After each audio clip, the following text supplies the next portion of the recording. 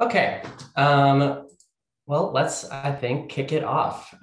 First, just want to thank everyone for coming today. This is our first peer networking event of 2021. Before I begin, just want to go over some logistics quickly. First, as mentioned before, please sign your name in the chat box. This is important if you wish to obtain AICP CM credits. Second, we ask that you keep your microphone muted during the presentations today. We will have time for questions after each presentation, so you can either use the chat box to type your question or use the raise hand feature to indicate that you would like to ask a question. Following the presentations, we will break off into small groups for about 40 minutes to discuss questions and issues related to the topics today. And the breakouts will be led by PSRC staff. As a final note, we will record the panel presentations and we'll make them, along with the notes from the breakout sessions, available to attendees following the event. Switching gears, let me stop sharing my screen for a second. Switching gears to the topic, we have a really great panel today. And I think, as we all know, transit has been hit particularly hard as a result of COVID-19. And transit agencies and other organizations that work on transit have had to work hard to evaluate the impacts both in the short and the long term. So today we're going to hear perspectives from 3 organizations that are working closely to understand the impacts to transit from COVID in Seattle and King County in particular, and what to consider as future planning efforts are impacted by reduced budgets. First, we will hear from Erik Rundell, a transportation planner at King County Metro, who's going to discuss revisions to rapid ride planning efforts, as well as the long-range plan Metro Connects, and the priorities considered in making those decisions. Next, we will hear from Kevin Futhey, who's the executive director at Commute Seattle, and he's going to discuss the impacts to transit ridership and commuting with a particular focus of to and from Seattle, and what we can learn from this for the future. We're going to finish off with a presentation from Hester Serebrin, who's the policy director at Transportation Choices Coalition, who's going to provide an overview of their COVID recovery framework, which carefully considers how to center racial equity, fill funding gaps, and prioritize transit in the near future. So without further ado, I think I can hand it off to Erik if you are ready. Great. And Ben, should I share my screen with slides, or? If that is your preference, I can also share your slides if you would like. I will share the slides, so that will make it easy. Great. So,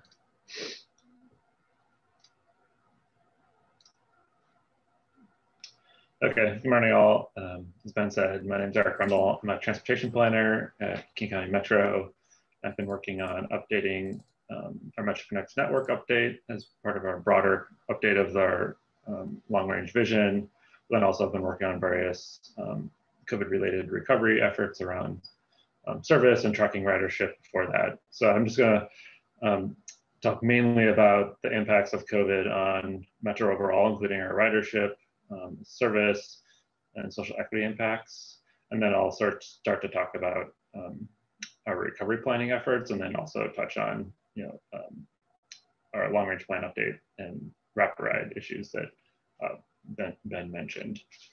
And so just to start off, most of you probably are familiar with, I'm going to move this over. Let me know if you lost your screen. Oops, sorry. We'll reshare on the screen. There.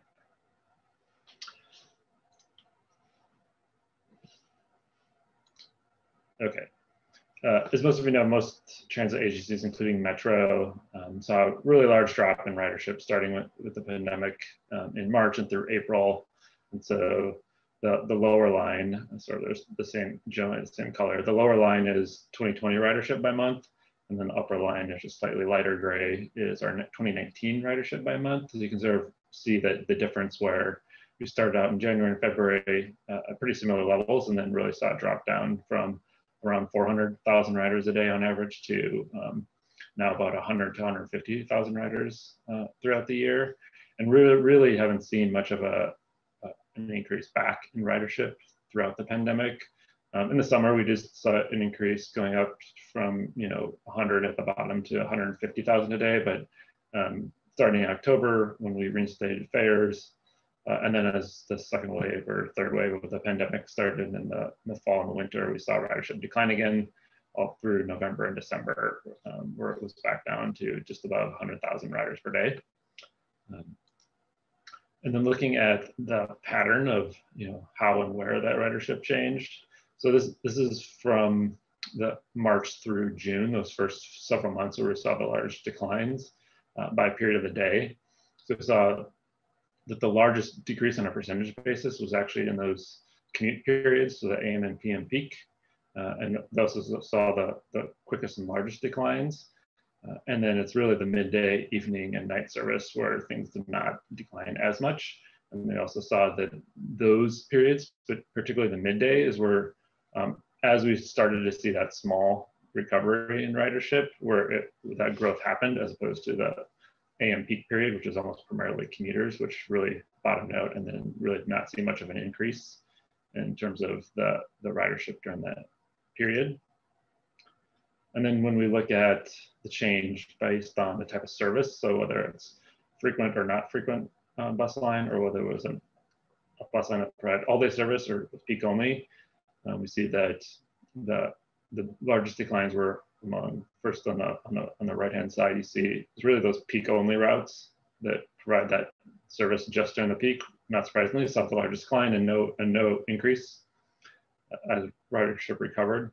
And then it's not quite as dramatic, but it's really on the left side, you see that the sort of local, less frequent routes saw a little more decline than the frequent all-day routes in terms of total ridership loss. And then in terms of today, we're at in February, we've had many months now where we've been dealing with COVID. Our ridership this month is about 125,000 riders per day, which is 30% of what it was from last February. And so the map on the right-hand side here shows the 10 routes that have the highest ridership currently, and then the 10 routes that have the lowest ridership. And I think it's, I'll touch on this in a little bit, but it's important to keep in mind a lot of our service and some of our routes are fully suspended. So those are not even captured in this because they're not having any ridership. But the general pattern, so the yellow routes are those that have the highest ridership currently. And those tend to be a rapid ride system or routes that were pretty high ridership before the pandemic, and coincidentally are also ones that we're planning to be ridership in the near term or longer term as part of our Metro Connects plan. I think almost every single yellow route is either an existing rapid ride, planned to be a rapid ride, or is a candidate to be a rapid ride in our long range plan, versus the blue routes, which are the lowest 10, almost all exclusively express oriented routes. So we still see that same pattern from earlier in the spring and summer, where the express all day routes are having the lowest ridership and having the least return. And so you see a lot of the blue ones, particularly ones that go along the freeway, and some of the couple of those on Vashon Island where there's less commuting happening, they're seeing really low ridership even, and these are the ones that are not suspended. Hey, Eric, can I just pause really quick? And it looks like we're just getting the notes view of the PowerPoint. Can we try to hit full screen just to get a better view of the maps? Sorry, and I can't see this chat screen up either. Yeah, this is the classic PowerPoint challenges. All right, so let's see here. We might have to unshare and reshare. It's not showing. Apologies. I'm just gonna try it again. How's that? Unfortunately, still see. If you, I think on the bottom right, if you click the little podium slideshow.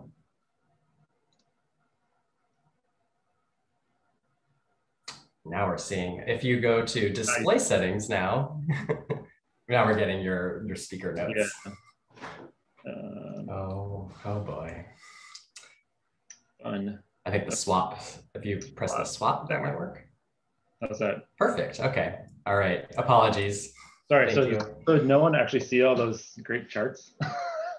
I can flip back. We could see them. It was just a little bit Oh, small. Okay, apologies for that. And I can't see the chat, so maybe at the end I'll look for questions, and then we can sort of try to look at them throughout. And then so in terms of what affected both the ridership, but then also along with decreases in ridership, we also had decrease in fares and then also tax revenues. So our budget situation has been pretty affected. So between the ridership loss and revenue loss, we've definitely made a lot of changes to service. So we're currently operating about 85% of service from what we had pre-pandemic. And a lot of that's because we have some routes, entire routes or portions of routes that are currently suspended service. And so the map on the right shows that, those the darker blue ones are the ones that are just operating at their normal service levels as they were pre-pandemic. The light blue ones are those that have some reduced service in terms of the number of trips they're operating at different times of day. It could be a weekday or a weekend even. And then yellow ones, which primarily are those express routes, but there's also some local routes, are the ones that are fully suspended and just have not been operating. And so you can sort of see the pattern that I think a lot of those that are fully operating tend to be in Seattle, but also a lot in South King County, and that was intentional around some of our decisions based. One, who's still riding? So who are those essential workers or essential trips that are being taken? And I'll talk about this a little later on too. But then also around, and this sort of aligns with who's still riding, some of the demographics and social equity implications too of the transit network. And so of those that are suspended, the vast majority is peak only service. And then we have a few all day routes that are also suspended, and those tend to be more local routes that serve lower density areas where we're not seeing as much ridership. But as you did at 49, the vast majority are peak only routes, and then we're just not providing that service any longer, and at least in the near term. And another effect of on our service has been that we've placed artificial limitations on the passenger limits on buses, and that's to really maintain social distancing so that it doesn't feel too crowded and that people have space, and trying to keep that at minimum 6 feet of distance. And so our current limits are that no more than 12 people on a regular 40-foot long bus, and then no more than 18 people on a longer articulated bus. But this has presented some challenges for our service.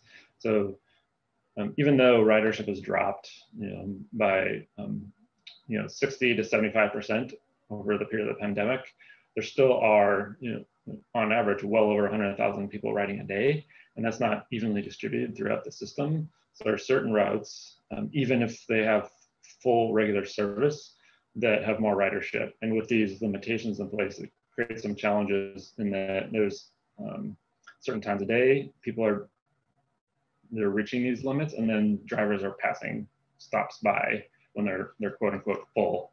And so we're seeing these pass ups, which definitely affects our riders who are still needing to use the bus to get to work, get to essential trips, whether it's grocery shopping or the doctor's office. And it just makes the transit network less reliable for those people. And we're seeing that this is often taking place in the afternoon peak period, when as we've seen a shift in the change in our service profile from being very peak oriented to now more of a plateau, where it's usually late afternoon is where the highest kind of ridership is occurring. And then also just note, so as the diagram shows below, these load limits are about less than 25% of what the actual capacity of the buses we are running are at. So so even though we're running full service on some of these routes, the actual ability of those routes to move people is less than a quarter of what they were pre-pandemic. So that's an important point to keep in mind. And then the implications on this for different types of communities. So we have, this is from our MetroConnects plan and our service guidelines. We have 2 different types of classifications for routes, whether it's a route that serves minority populations based on census demographics, and then whether it's also serves low-income areas. And so as we see, similar to those charts earlier, based on the first few months, that the routes that had a larger decline in ridership were those that were not the non-minority designated routes or the non-low-income designated routes. So in the inverse, it's really that those people are still riding tend to be in areas that have higher minority populations or higher low-income populations. And then this map is from our June snapshot, which reflects the end of that period in the charts earlier, sort of shows that on a route by route basis. So those in the top 10% on a percentile decline. So this is slightly different from the map earlier. We're showing total ridership. This is actually based on the percent decline. But those with the largest declines were tend to be in the northern part of the county and the east side, often again, peak only express routes, often using the freeway system, where those with the smallest decline, even if it was the route didn't have that higher ridership to begin with, but really didn't decline much, are almost entirely concentrated in South King County, with the exception of the Route 7, which goes through the Rainier Valley. And then also a lot of our rapid ride routes were also some of those that have maintained their ridership the most, even though they've still seen large declines. And so this pattern is something we've seen pretty consistently throughout the pandemic, and it sort of provides that guide of those 100,000+ people who are still riding a day. Where are they traveling? What routes are they using? And it gives an indication of who's still using it for essential trips. And this gets to the crowding point I was making earlier, is that when we look at those routes that are trying to pass people by, and based on our classifications of whether it's a designated low-income route or a designated minority route, we see in the orange bars that the number of trips that are having these pass-ups are almost primarily on routes that are either designated minority or low income.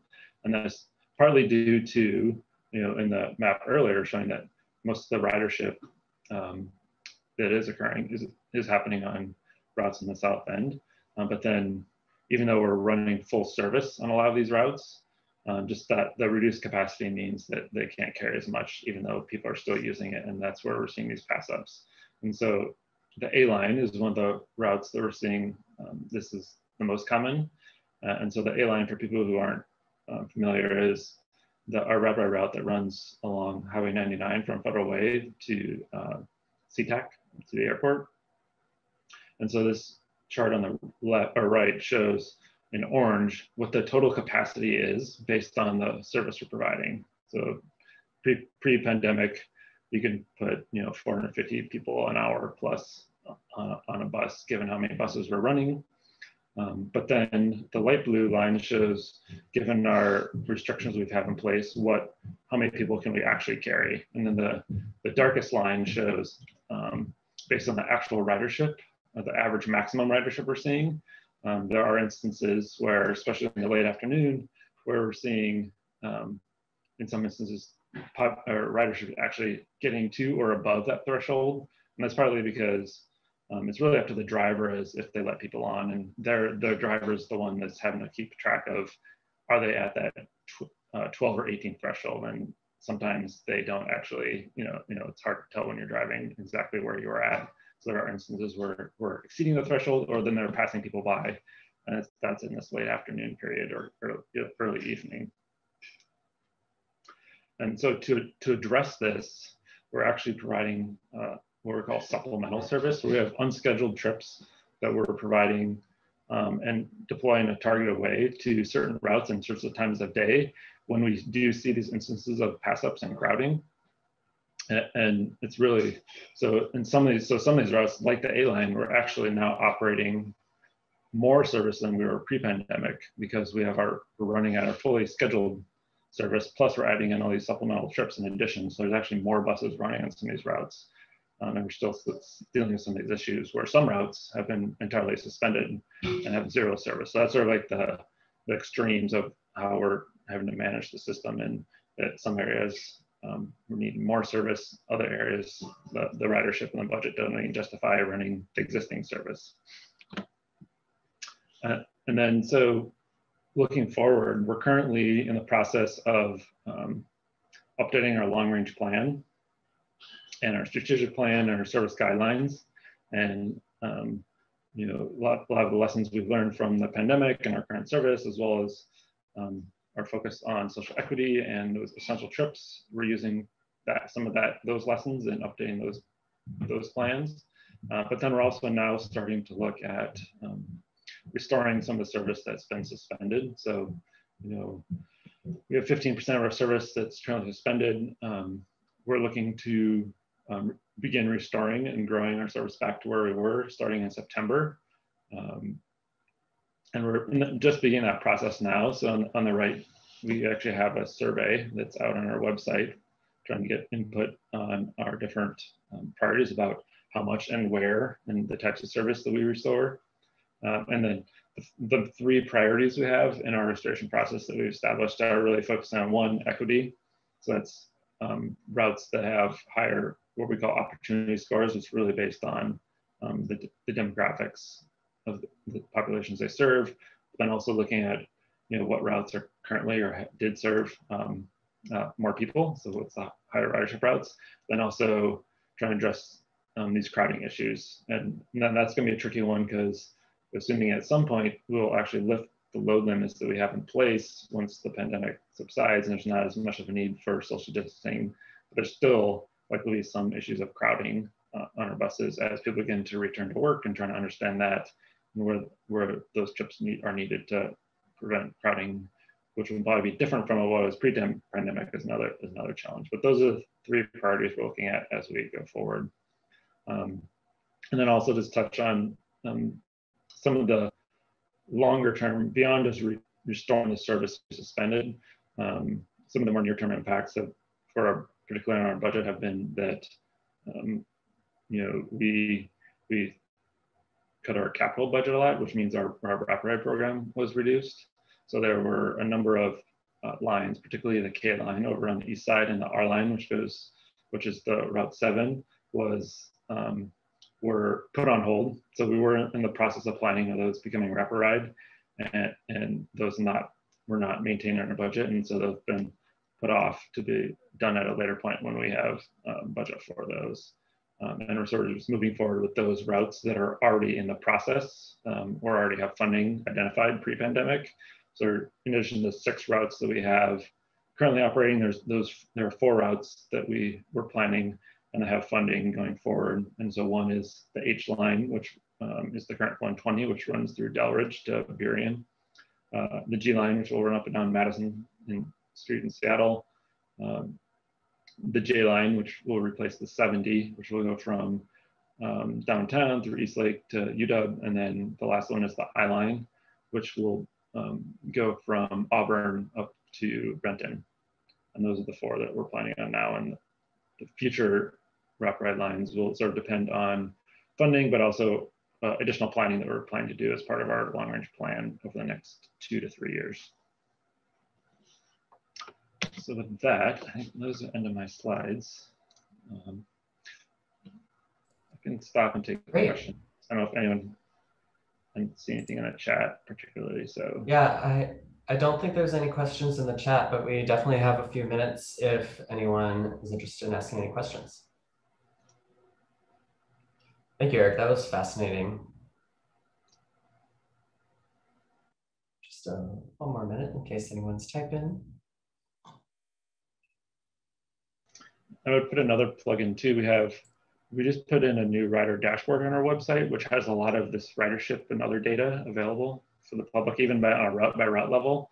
So if you're interested, you can actually, I don't have the web address offhand, but you can probably Google it and find it on our website, and if you want to dig into it more. Looks like we have one question so far. It's from Tracy Jones. Do you have any long-term plans for Line A to build TOD to serve people of color? I don't think for it, and I don't work on this, so it's probably not the best person to answer, but I know we are doing TOD work around our rapid ride lines and other facilities related to our park and rides. I don't think the A line is one of those. I think what the work we're doing is in Burien and Shoreline, at least in the near term, in terms of some TOD planning, and maybe Kenmore with the park and ride up there. But I think it's something we want to expand and do more of, hopefully.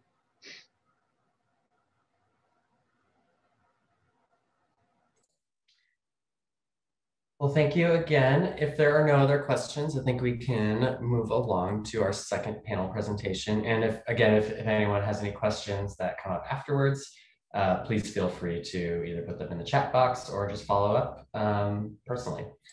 But now we can move on to Kevin Futhey from Commute Seattle, who's going to discuss impacts to transit ridership and commuting to and from downtown Seattle. So Kevin, I have your slides. I can pull them up if that is still what you want. Perfect, that'd be great. Thanks, Ben. Yeah, just one second. I got my own PowerPoint issues to work through today. Okay.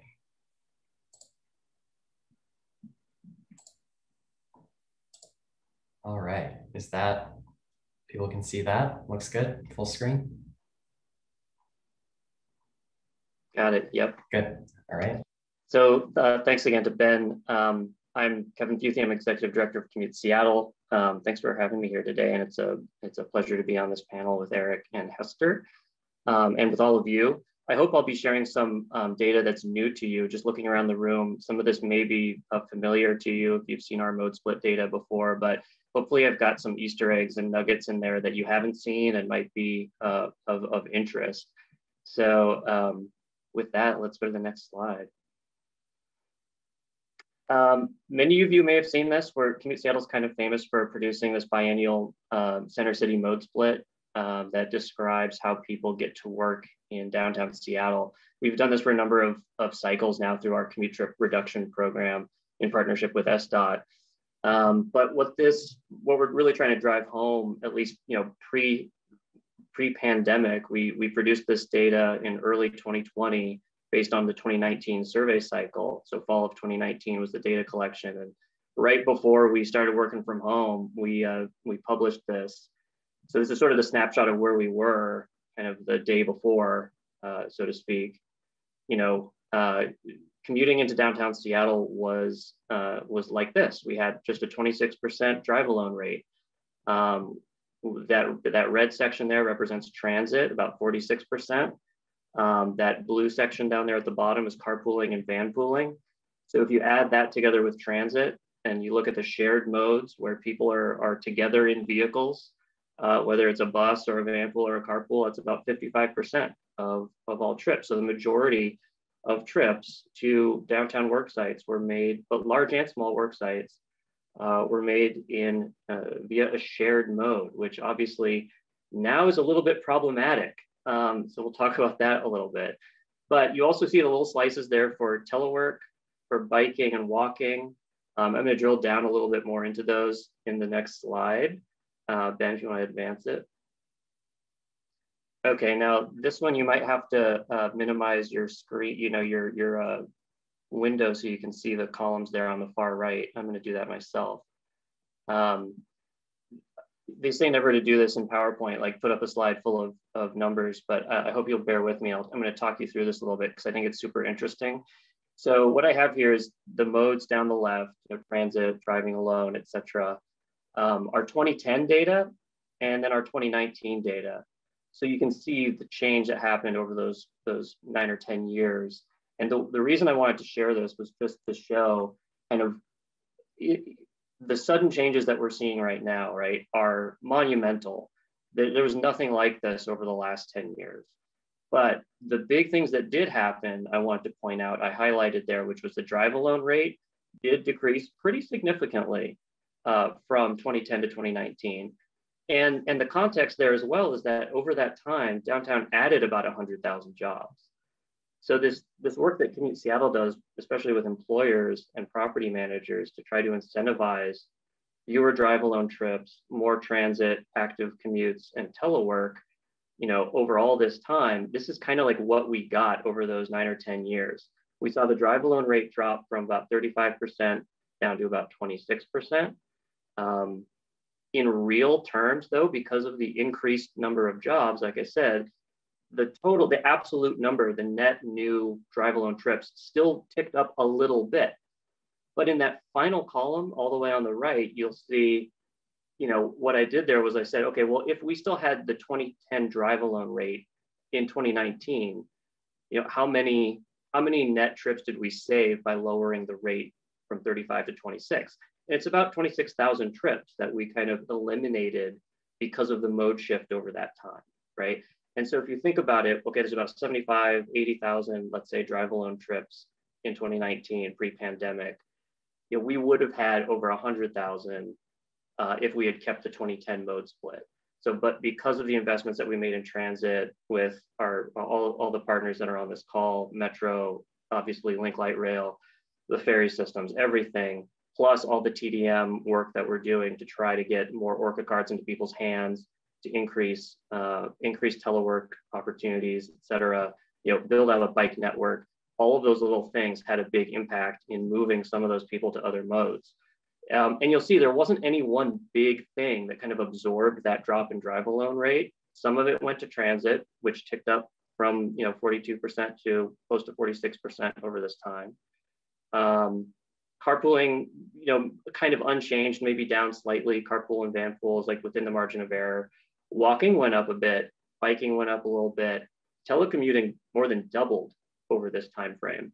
And that was kind of the headline that we ran with in early 2020, again, pre-pandemic, when we were thinking about, okay, what's the big headline from this data this time around? We decided the story here is kind of, wow, telecommuting is really taking off.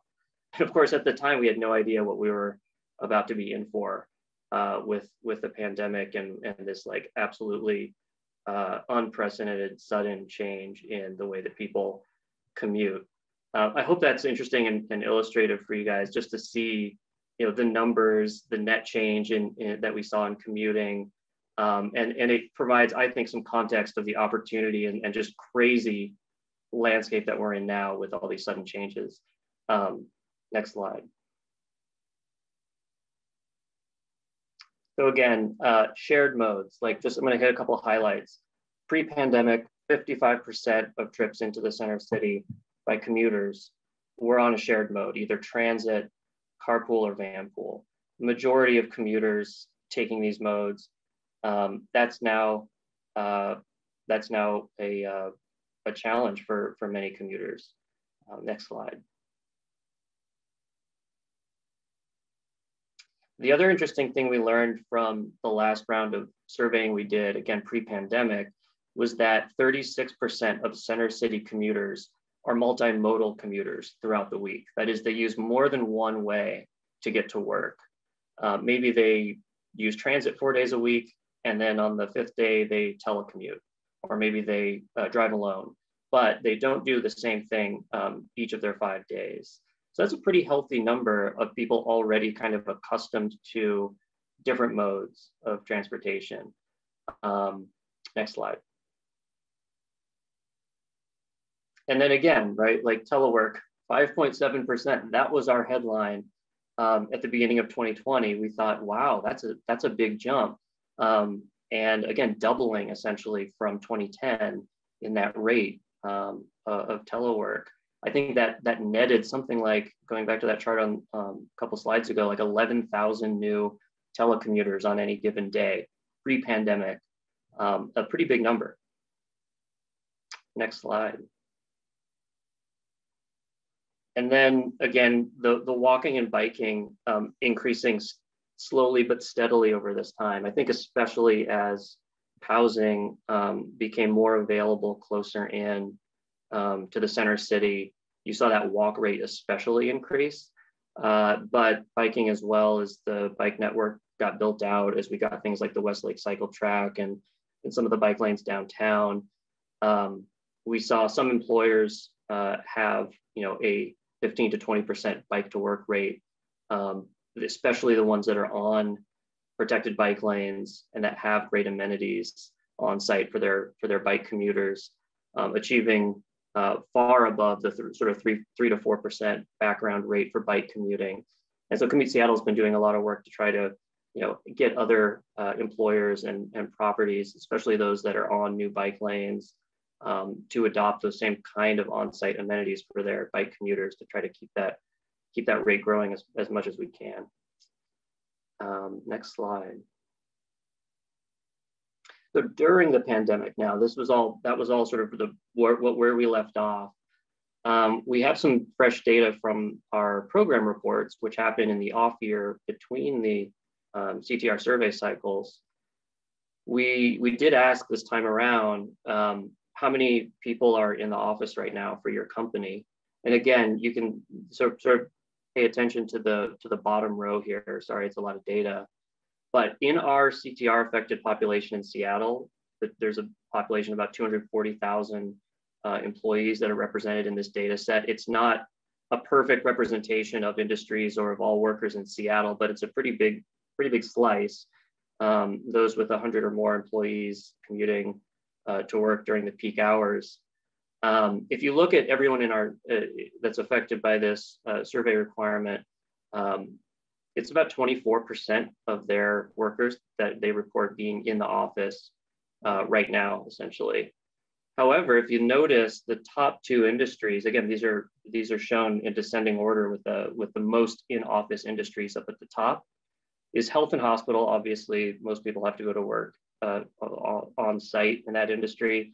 Life sciences, biotech, and research, a lot of people still in labs doing important work. So if we run these numbers again, taking out those top two industries and just look at the in-office rate for everyone that's left, we'll go to the next slide. It goes down to 11%.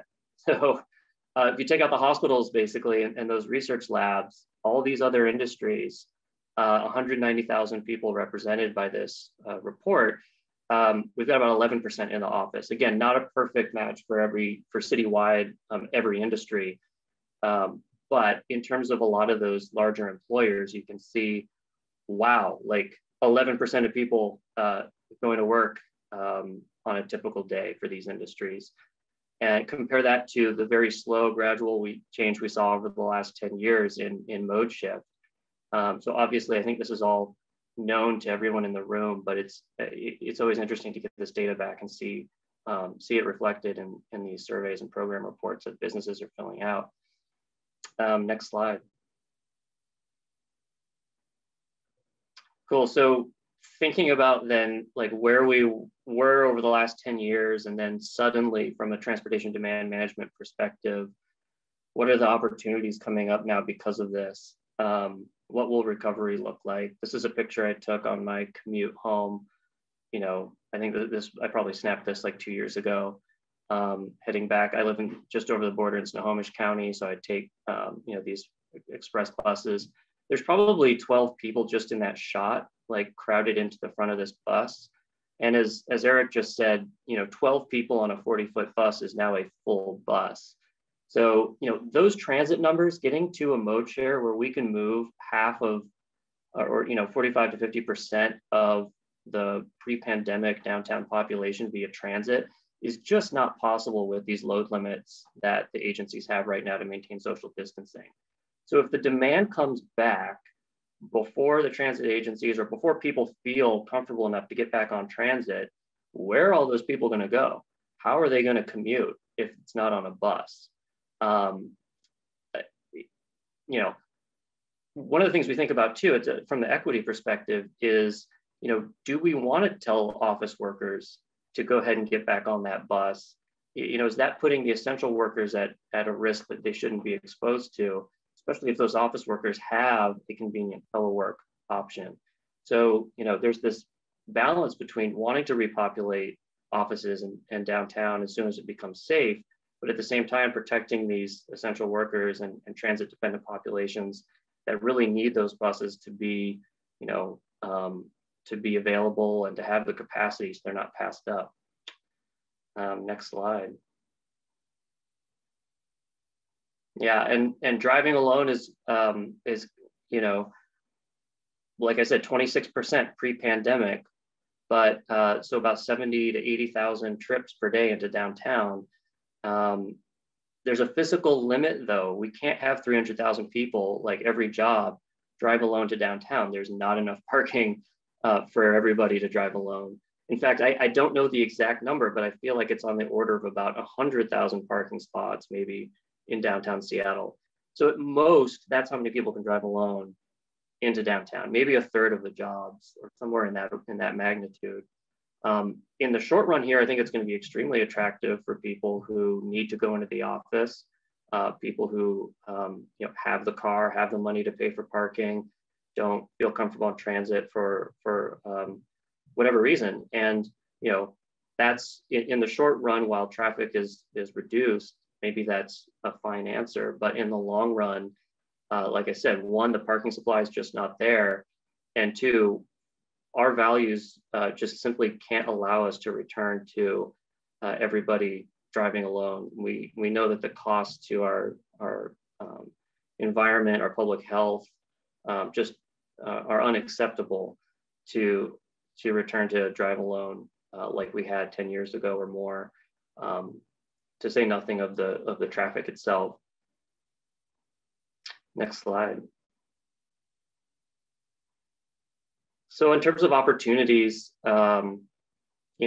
behavior change is what kind of TDM is all about, and the work that Commute Seattle's done in partnership with many of you on the call. We want to sustain the good things that have happened. So many businesses maybe had a telework policy pre-pandemic, but no one really teleworked, maybe because it just wasn't part of the culture, maybe because individual managers didn't really allow it, or people didn't feel comfortable doing it. Now all those people, many of them are doing it. And so can we sustain that? Can we have that be a choice that people make as part of their mixture, again, of a multimodal commute? Throughout the week, maybe people will telework a couple of days, take transit, drive alone, bike, carpool or vanpool, and pick different modes throughout the week. The public realm, obviously, I think many people on the call are aware and are doing work to, while there's time and while there's space, to reallocate some of that car space for active modes, for civic life, for commerce to happen. America has far too much space for cars and not nearly enough for bikes and for art in the public realm and for civic life to happen in these spaces. And so right now there's a huge opportunity, I think, to kind of claw some of that back. Equity, Erik mentioned this, I'm sure Hester will speak to it as well, but reallocating resources more equitably to boost access for those who really do need public transit and safe biking and walking infrastructure the most. We've seen that we can make incremental change over time in boosting those modes. Suddenly we have a behavior change opportunity like we've never had before, where everyone's kind of done something different, and they're going to be making choices over the next year or two about how they adapt back to commuting into their physical work site. So that's an opportunity to steer them away from that SOV commute and toward shared modes, toward active commuting, toward continued telework at some frequency. Working with employers and property managers and directly with these commuters is going to be a huge opportunity to create a more sustainable and equitable mode split for the future. I think that's my last slide.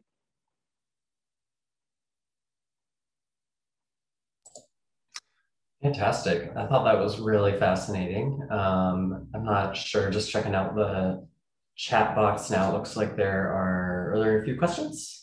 Are there any questions in there? We do have one question, more housekeeping. The slides will be available after the presentation. We will post those to our website and also make them available to the RSVPs. We'll send them out to as an email.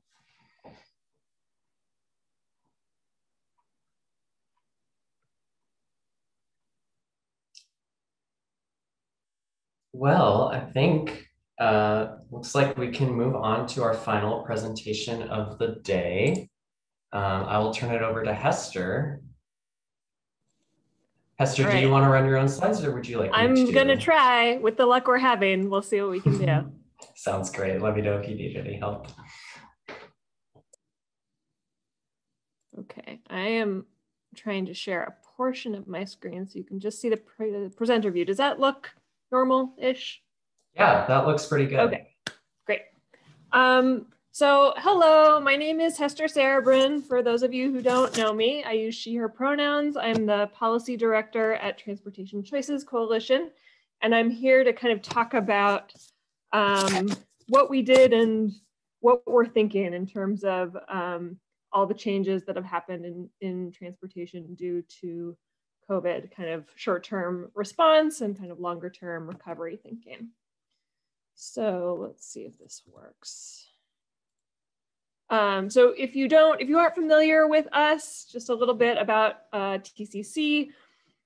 We were founded in 1993. We are a 501c3 nonprofit, though we do structurally have a C4 that does a sister organization that can run campaigns and do some more political work. But I work at TCC, and we are dedicated to make transportation accessible to all in Washington State. We work on policies that help support more transit, bike, and pedestrian improvements. We work at the state level, the regional level, and at local levels. I think most folks know us for our work on transit, whether that's transit ballot measures or supporting King County Metro. But I like to think of us as kind of outcomes oriented. So we really focus on healthy, sustainable, safe, equitable transportation. And that lets us look at the system as a whole. It lets us look at, for any given mode or project, kind of what are the best outcomes. And it lets us be responsive to what people need, especially in areas where transit isn't a possibility due to geography or other circumstances. And so we are a small organization. We're about 6 folks big. And I think for that reason, in a lot of ways, we tend to work on upstream solutions as much as possible, since we can't be everywhere in the state. And so a lot of those look like, trying to get funding, better decision-making frameworks for agencies and processes, racial equity tools, supporting agencies and others on their racial equity journey, which also includes better and authentic community engagement. So we're called a coalition. It's just the name of our nonprofit, but we work a lot in coalition, and that means working with agency staff and nonprofit staff really closely. And a lot of our work has to do with getting folks in the same room, sharing ideas across agencies and between agencies and nonprofits. But we don't do a ton of on the ground kind of constituent work. So in early March, a lot of things happened. And, we, I think for a couple weeks, really had a ton of conversations to kind of figure out what our role could be. And I think one of the things that we noticed was there wasn't necessarily just one space to talk about what was going on in transportation and in transit. And people had questions, and people were scared, and people were kind of wanting to know what other folks were doing. And so, we kind of did some internal brainstorming to figure out what our role would be and what our goals were during this really frantic time. And so I'm sharing with you something that we never made public, but was kind of our internal thinking at the time. What are our goals right now? And they were around protecting riders, protecting drivers, supporting transit agencies, and really trying to figure out how we could step up and lead in this space. And a lot of you may know, especially those that work at transit agencies, there were a lot of policy changes and service changes happening really rapidly. And so some of the mask requirements and policies were coming up. And so we were trying to hold space between, making sure everyone on the bus was protected, but that there weren't kind of these disproportionate enforcement outcomes that you were seeing in a lot of places across the nation, making sure that folks that were getting laid off or cut due to service changes were supported financially, and then really looking and seeing what our transportation agencies need, or whether that was funding or kind of positive messaging around transit, and really supporting the agencies and the workers in what they were doing. And so, again, one of the kind of internal organizational goals we had that really was in alignment with these goals of sharing information was creating a weekly transportation call. And we just were like, we're putting something on the calendar, we'll see who can come. And it was basically intended to share information with advocates. And when I say advocates, I mean nonprofits, but we've really been using advocates in the larger sense to include both, nonprofits and constituents and agency staff who are, trying to advocate for good and safe transportation as well. To share what they were doing policy-wise, to kind of share the service changes that were happening. So basically provide a line of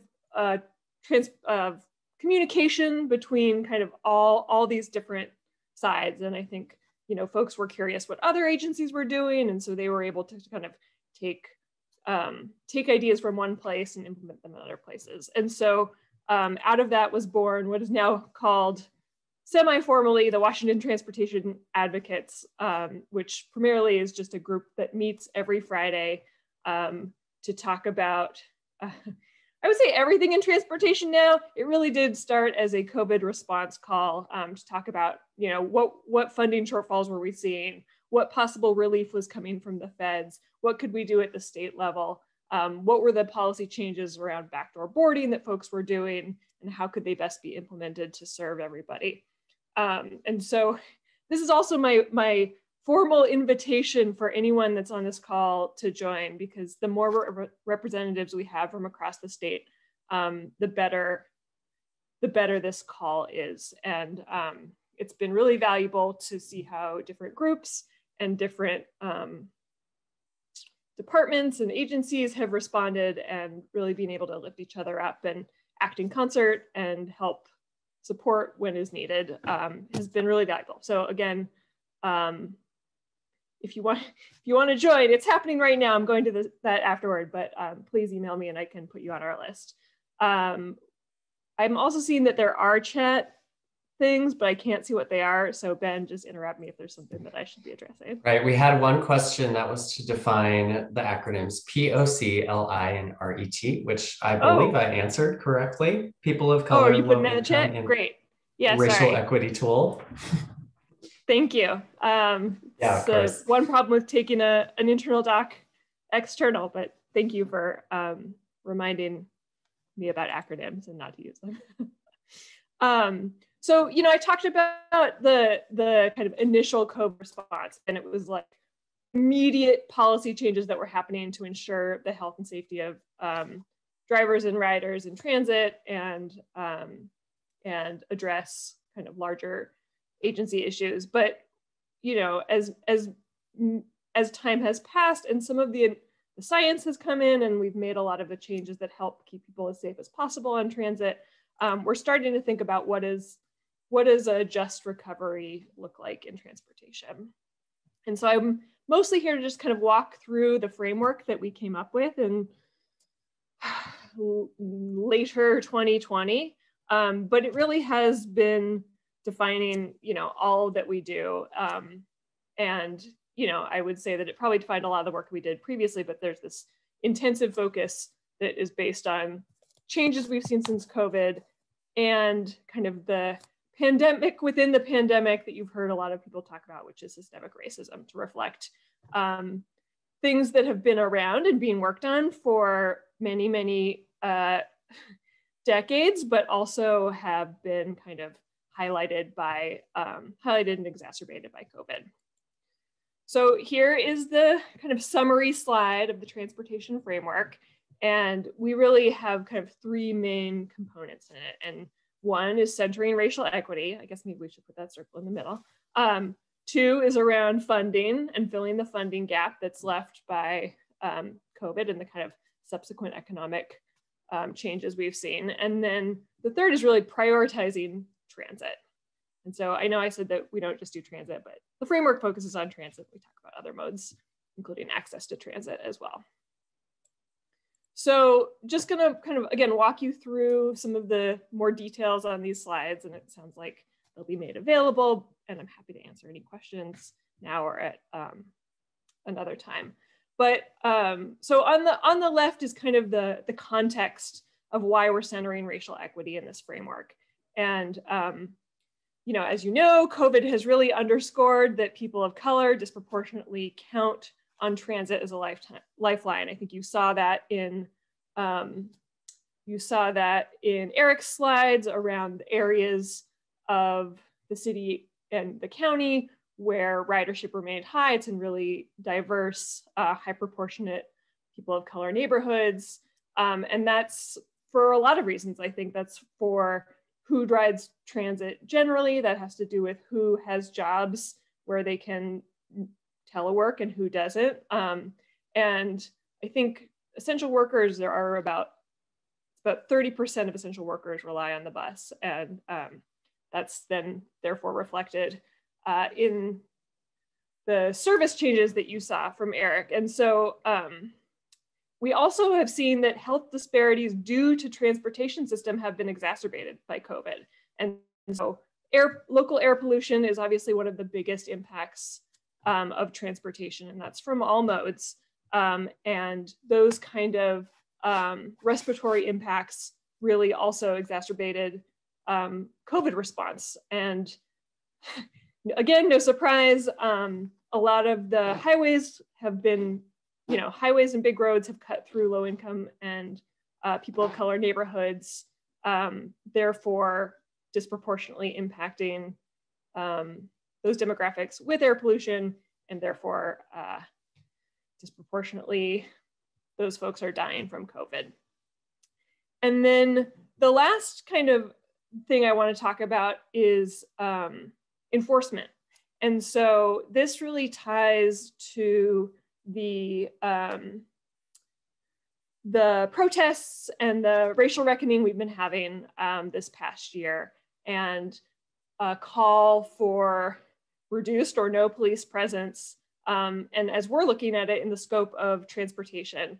And I think the tie really is, you know, we are talking about moving towards more sustainable modes, really capitalizing on this opportunity to create safe streets and allow people to bike and walk in a way that's socially distant and improves physical activity. And what we have been hearing is that particularly Brown and Black communities do not feel safe in public space, walking, biking, and often taking transit or driving. And so what we have undertaken in the past 6 months is really an audit and a cataloging of where are the physical and financial harms from policing and enforcement in transportation.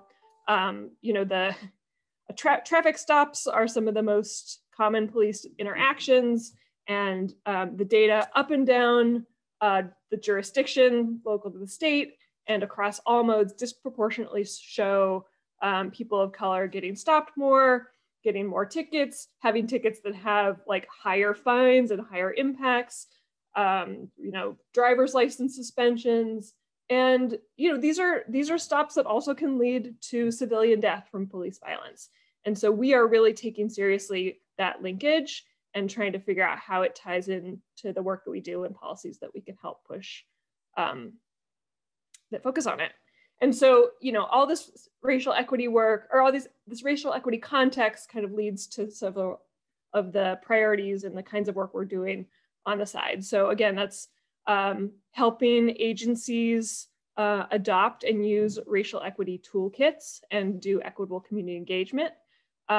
Where we are funding transportation already, ensuring that equity, safety, and health are priorities that help guide where that funding goes, whether that's to particular modes or whether that's, you know, within a mode, where are we allocating more service, just like Erik showed.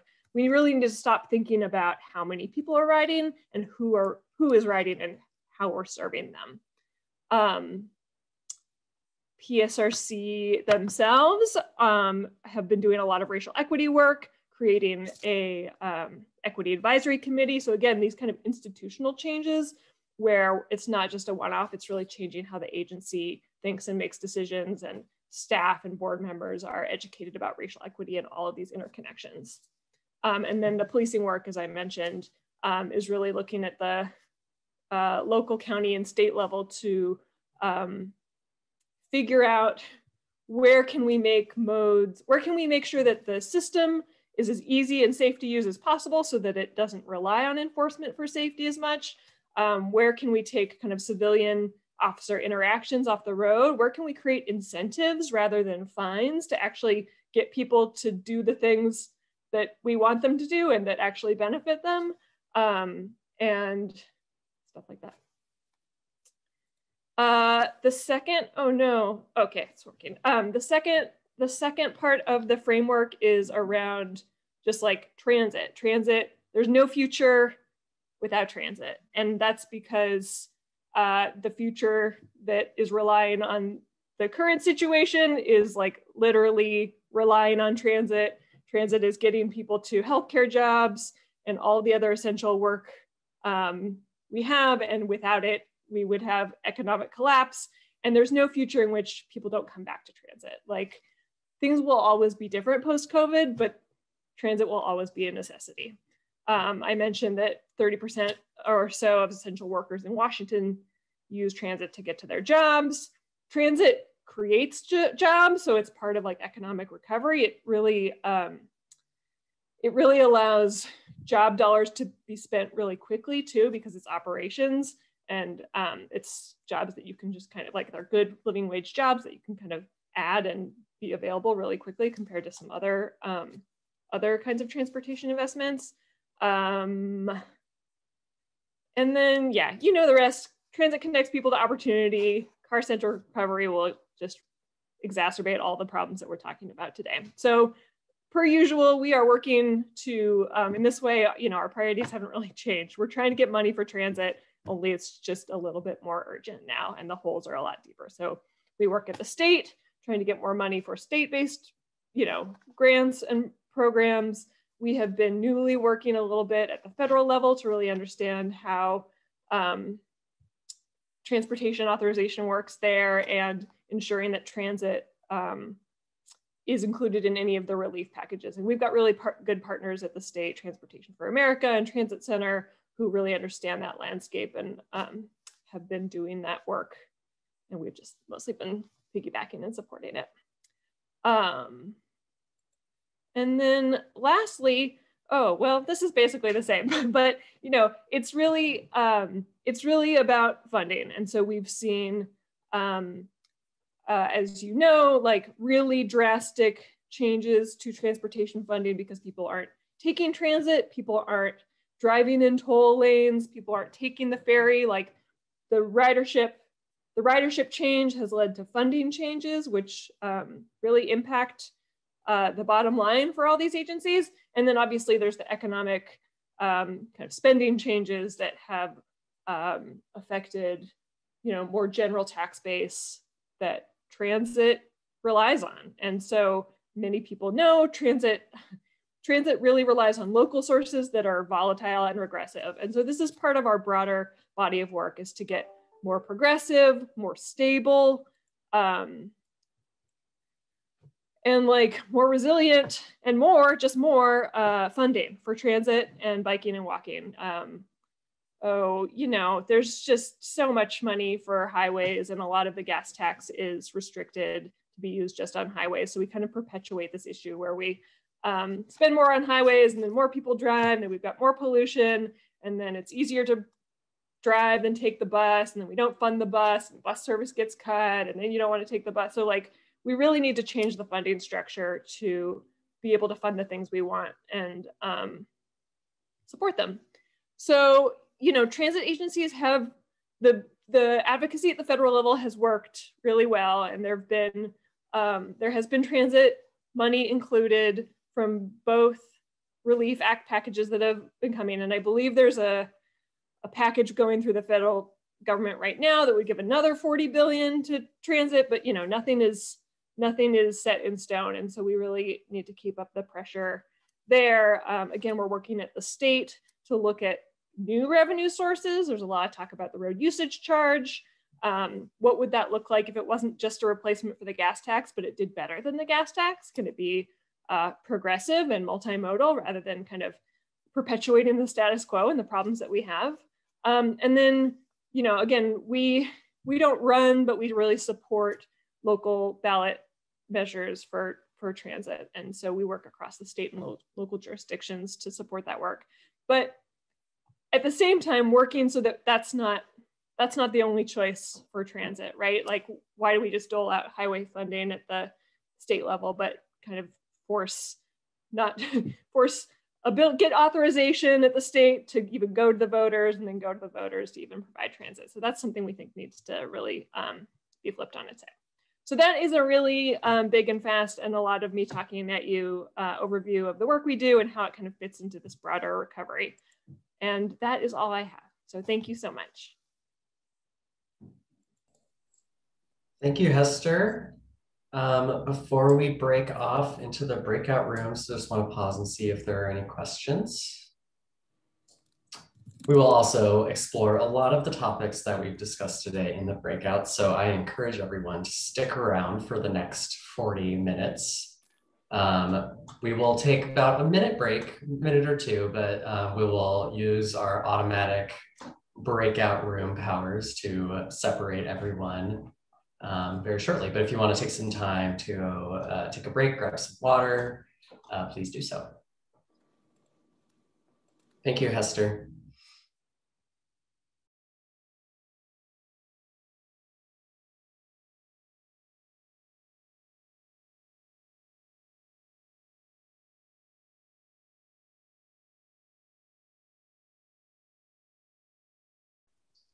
Okay, I think we have everyone back. Great. Well, I thought our breakout group was really interesting and really productive. Hopefully the rest of the crew also had a good experience. But we just have a few minutes left, so I think I can just kind of give a brief rundown of what our group discussed. You know, I think we hit a lot of similar topics in a lot of these questions, and a lot of it really focused on you know, trying to understand that transit is going to be a lot different in the future, and with people working from home more, transit agencies are going to need to think a little bit more flexibly or being a little bit more nimble in terms of how they provide service. And also just in terms of either providing service that isn't considered either like peak or you know, high frequency, but really kind of addressing where the essential workers are living and when they're going to work is kind of what needs to be a priority for transit agencies as they continue to provide service to essential workers. And I think, you know, just what Claire, you said at the very end, I think is something that I really want to highlight is that, you know, transit is not just, it's not something that gets us from point A to point B. Of course it is, but it's more than that. It's a connector. It really keeps our communities, it keeps different communities together. And it's really a lifeline, and it's more than just transportation. It's really a part of our community and a part of our culture. And so promoting transit isn't just to increase our productivity, but it's really to increase the value of living here and the value of our lives. So that was kind of just like the one burning thing I really wanted to say out of it. But I thought we had a really great conversation, and we will share notes with all participants after the meeting, make them available on our website if you want to peruse them in more depth. I also think that there might be interest in people sharing contact info. So I might make a little space for us to do that as well if people are interested. Is there, Noah, I'll turn it over to you if there's anything that you want to highlight from your group, or if anyone else from that group does. Yeah, we had a really good discussion. We had a really representative group from all over the region, which was very interesting. And I think one of the main things that we took from that was the way that different communities and agencies are being affected right now is varying pretty greatly. And also the way that they plan for transit service in a post-COVID world is also going to depend on quite a few factors. Some of our participants talked about having lower density and that maybe being a challenge to providing consistent service, but also making them a little bit more flexible because they can be more nimble and more responsive to things like on demand and just how that sort of evolved over time. We talked about how the counties are going to look different based on maybe the future of commuting changing as well. Certain counties, Pierce was mentioned, especially as, they might grow, demand might grow for local routes in places like that when we see more commuters and work from home. So it was very interesting to hear just different perspectives from these agencies, talking about BRT routes, talking about ferry routes, and how all of those things have changed. So just a hyper local lens is going to be important. And the other thing that really kind of stuck out to me when asking about how we're planning just transportation planning in the future, there were several different examples of scenario planning of like after something as big as a pandemic happens, you don't really just, plan straight up. You're going to have a lot of different options as far as like, okay, this is where our funding is at. This is where our demand is at. We're going to go this route or this route. Yeah, it was really interesting. Awesome. Yeah, I think I was very not surprised, but just very impressed with the level of discussion and just the kinds of things that people are thinking about. So I feel very confident that this is going to lead to even better conversations and action in the future. But now that we just have a few minutes left, again, I want to thank everyone for attending today. As this is the first 2021 peer networking of the year, we'll have more information available about future ones. Our next one is scheduled for April 30th. And topic and speakers are currently being developed for that.